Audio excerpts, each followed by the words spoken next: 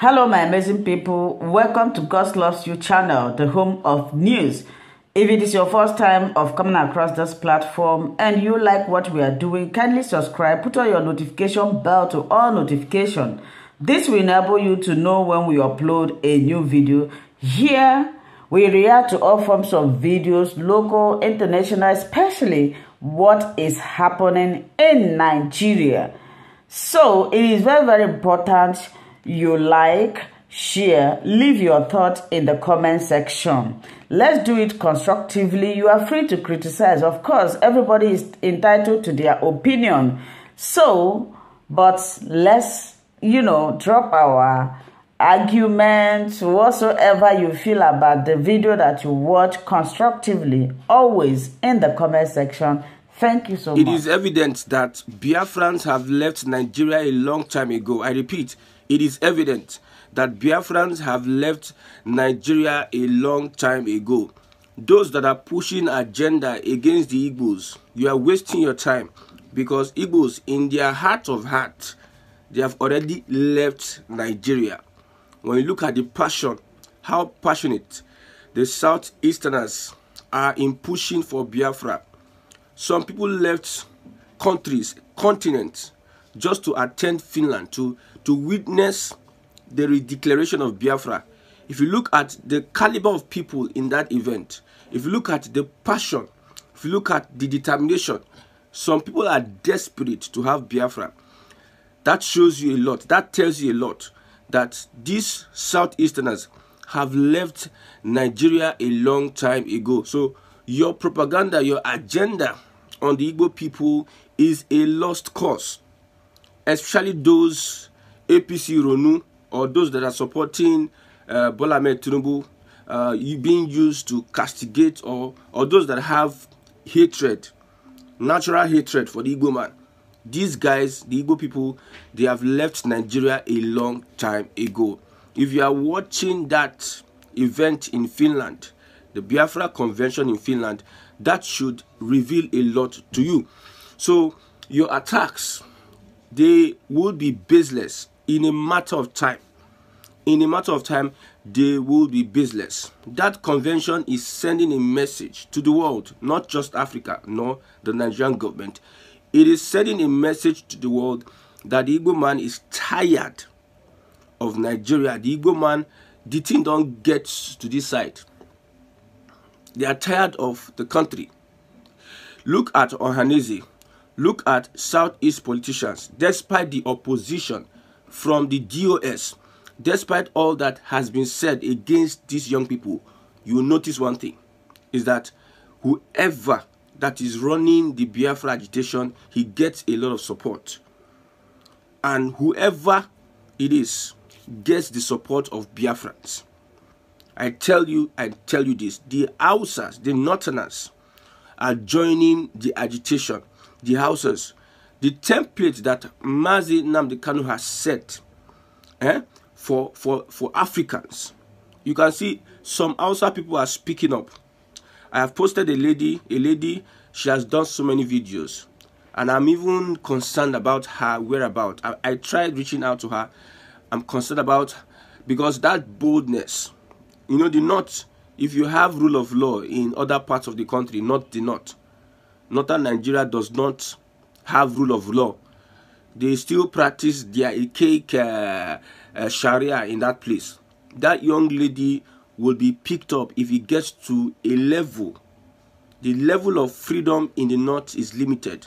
So these Hausa people, because of looking at, watching that Biafra convention, some of them are coming out boldly to ask the Fulani to leave the North. What Mazi Nnamdi Kanu has done for the African people is unprecedented. Look at how nations in Africa are boldly rejecting France, are boldly sending their colonial masters away. Look at how nations are bold in doing the same thing. Look at what Mali is doing. Look at what Niger Republic is doing. Look at what Burkina Faso is doing. Senegal will also do the same thing.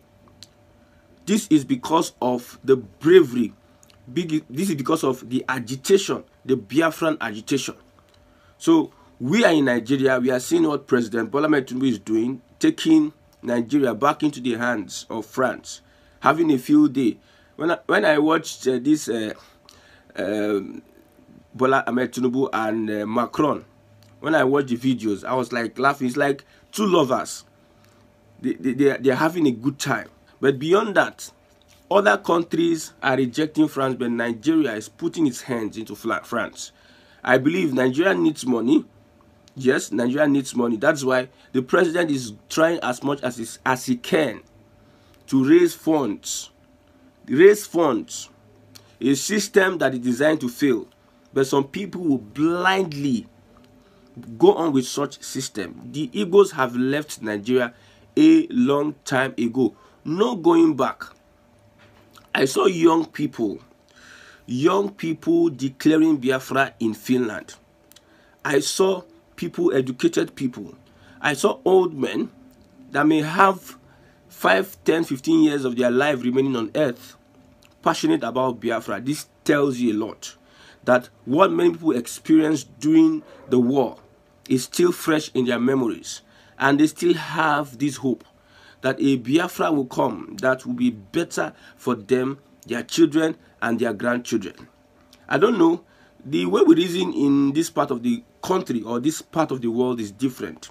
The way the Yoruba man reasons is different from the way that an Igbo man reasons and the Hausa or the Fulani man reasons.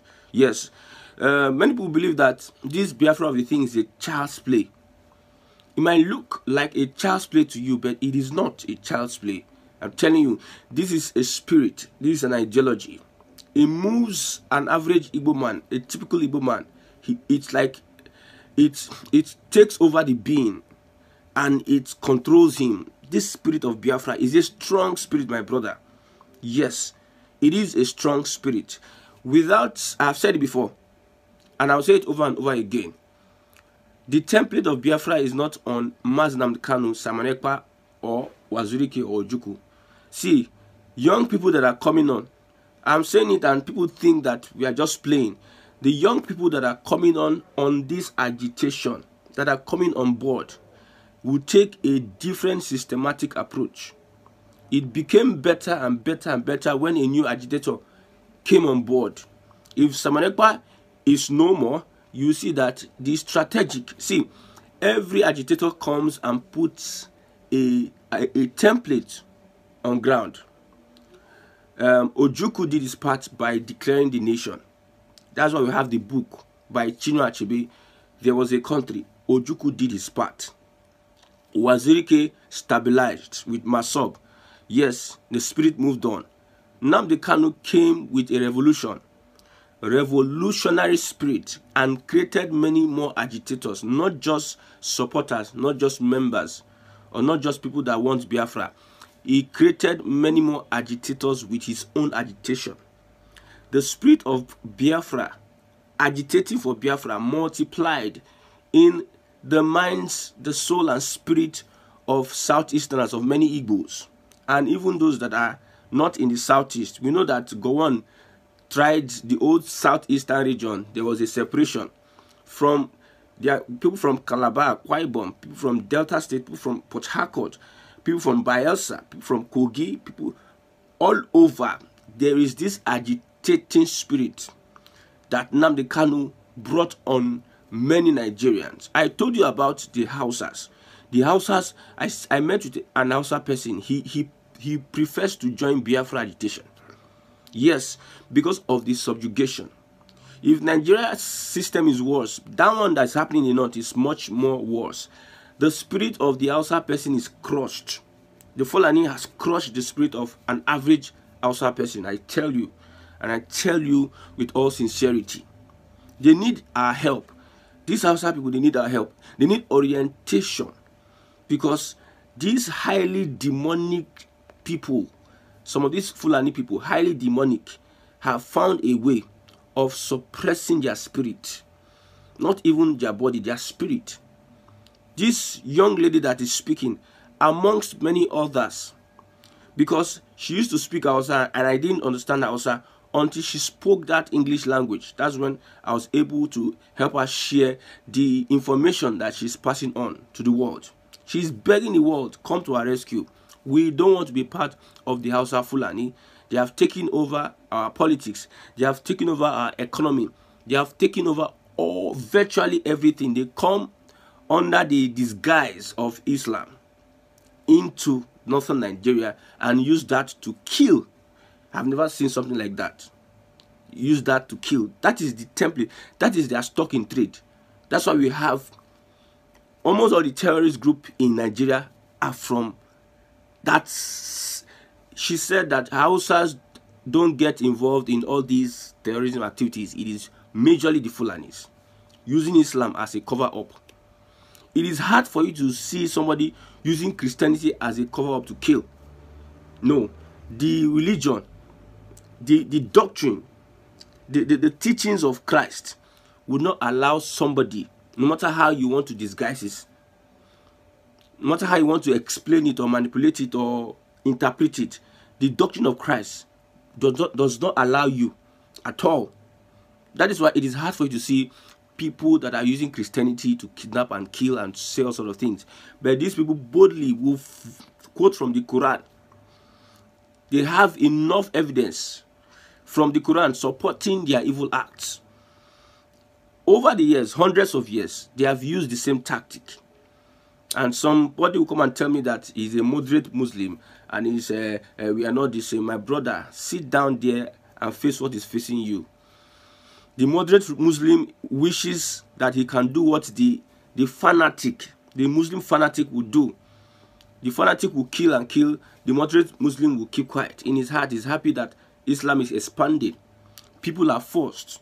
You use knife and put on the throat of people. Use knife and put on the throat of people to accept Islam. In Kaduna State, it is happening almost everywhere. Anywhere there's an Islamic revolution, it is force and force and force.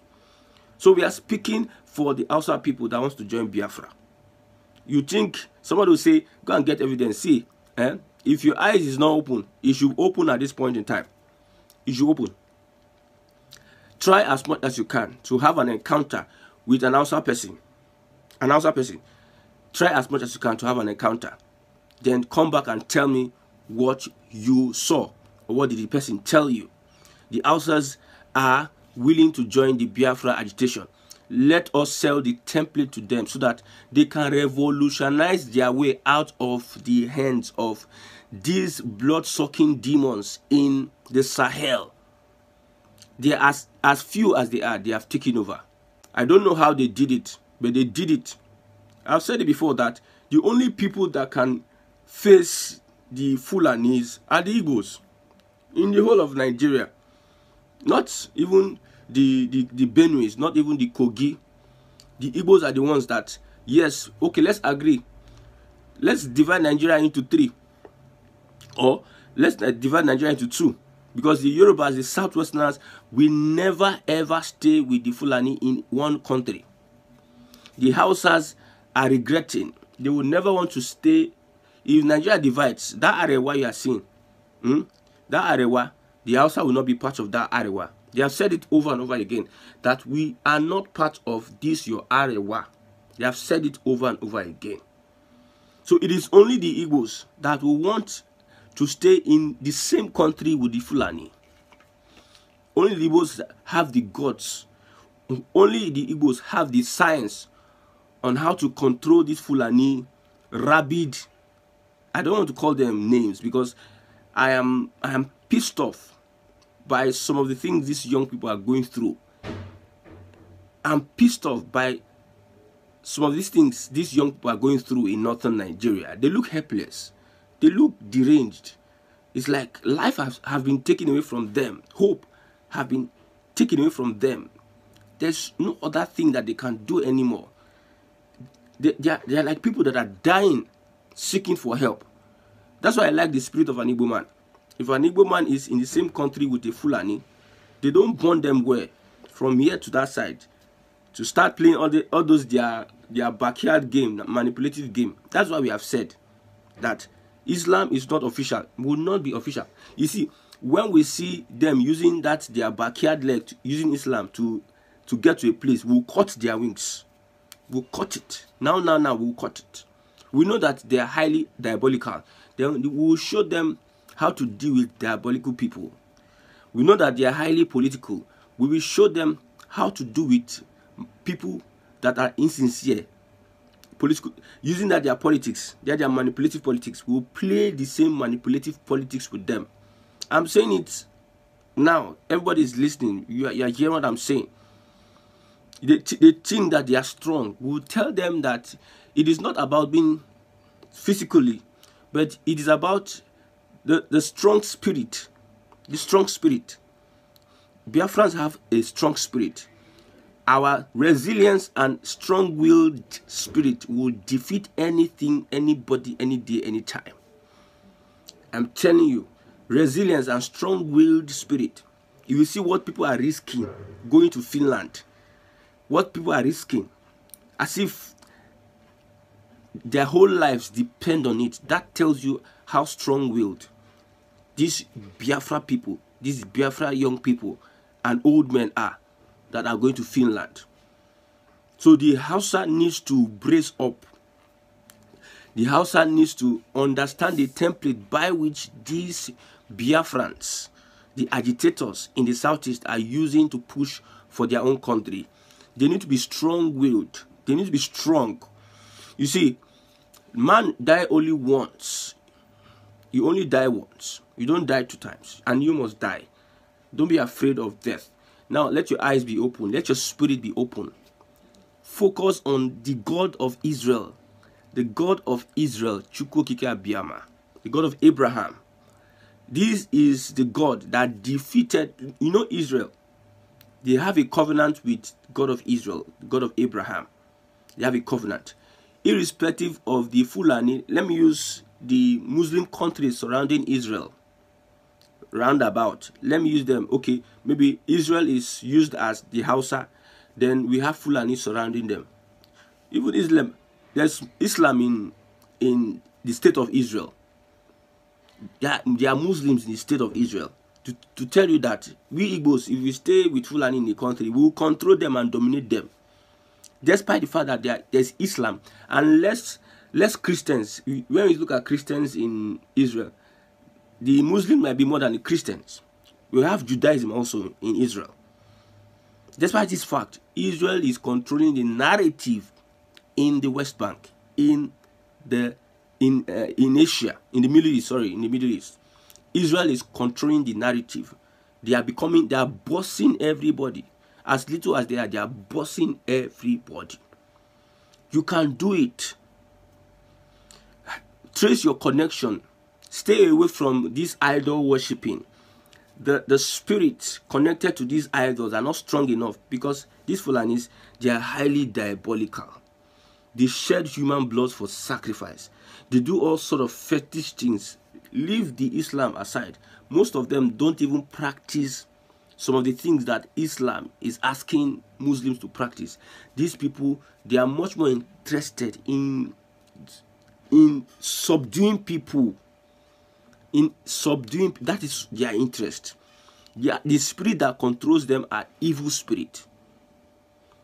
Yes, the Hausas can get their freedom if they have their connection to Chukwu Okike Abiyama. Please, I'm not insulting anybody if you're a Muslim. If you're a Muslim with an open heart, you understand what I'm saying. I'm telling you, the Islam has connection with Abraham. Yes, we understand. But some people will not.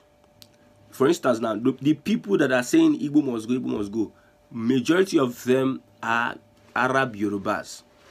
And most of them are Muslims. Igbo must go. When are you going?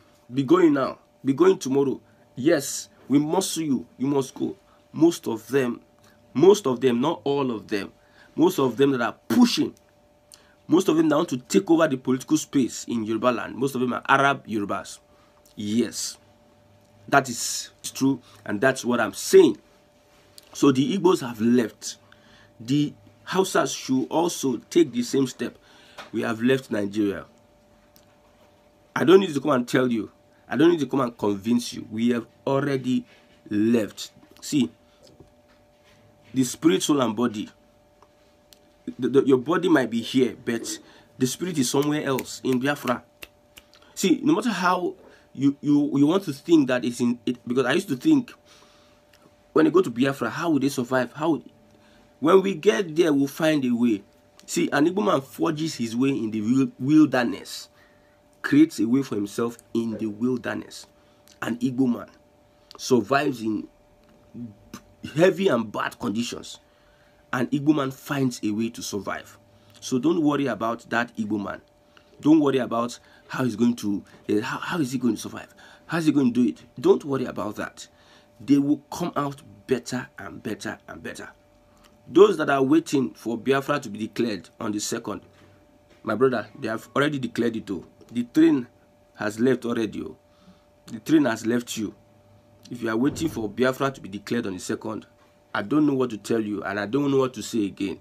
The train has already left.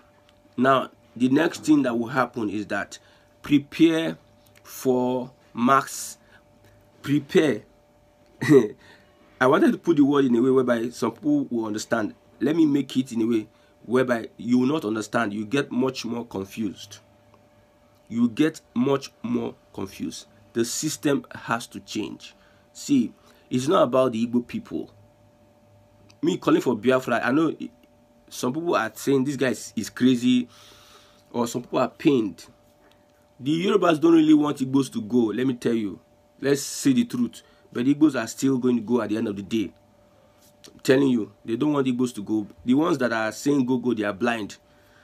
They don't want Igbos to go, but Igbo has to go. Has to go. We need to go. If we are going to still be in Nigeria, let's create our own country. Let's create our own system. We want to be free from the grips of the Fulani. Fulani using the Yoruba and using other tribes to suppress the Igbo people. No, we want to be free. And free we must. Now, if you stand in the way, if a moving train is moving and you stand in the way, what is the next thing? You get crushed. You don't stand in the way of a moving train. And these people have constituted a moving train. It is likened. Biafra agitation now is likened to a moving train. That everybody wants to experience Biafra in its fullness. Independence, freedom. Freedom is all that we want.